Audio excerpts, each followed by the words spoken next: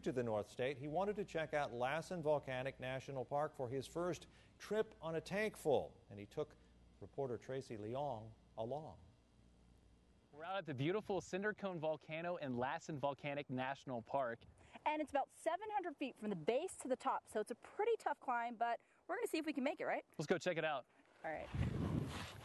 From the parking lot to the base of the volcano, it's a little more than a 1 mile hike along what's called the fantastic lava beds. The hike is definitely challenging with steep, sandy terrain. The path rises starting from about 6,200 feet up to nearly 7,000 feet in elevation. Up here, the air is much thinner than the valley floor and may leave you winded. But with some patience, you can make it to the top. Hey, don't run, you maniac. I wouldn't say you'd have to be experienced at all. You just have to have some patience. You know, you wouldn't want to rush it, and bring plenty of water and a snack. It's a great day trip on a budget. The drive from Redding takes just over an hour. Why spend all the money to go all the way down to Yosemite or something when we have a lot of cool playgrounds right here nearby us? This is an extinct cinder volcano. That's one of the 4 types of volcanoes found throughout the world. Conveniently, all 4 types are found in Lassen Volcanic National Park.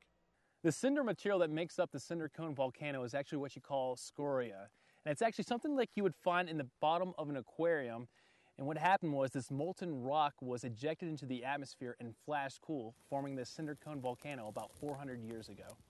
From the top, the views are incredible. Vistas of towering Lassen Peak, the fantastic lava beds, the picturesque painted dunes, and kayakers taken to Butte Lake. So come on out, folks. It's right in your backyard. Absolutely. And before you head out, it only costs $10 to climb. Bring lots of water, but unfortunately, you're not allowed to bring pets. But hey, it's a lot of fun once you get up here. Reporting for KRCR News Channel 7, I'm Tracey Leong. And I'm Rob Elvington.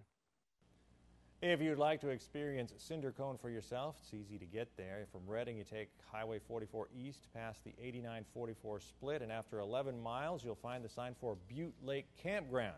Take the gravel road 6 miles all the way to the Cinder Cone Trailhead. I'm going to see him tackle, Black Butte in Siskiyou County next. You got a local guy to root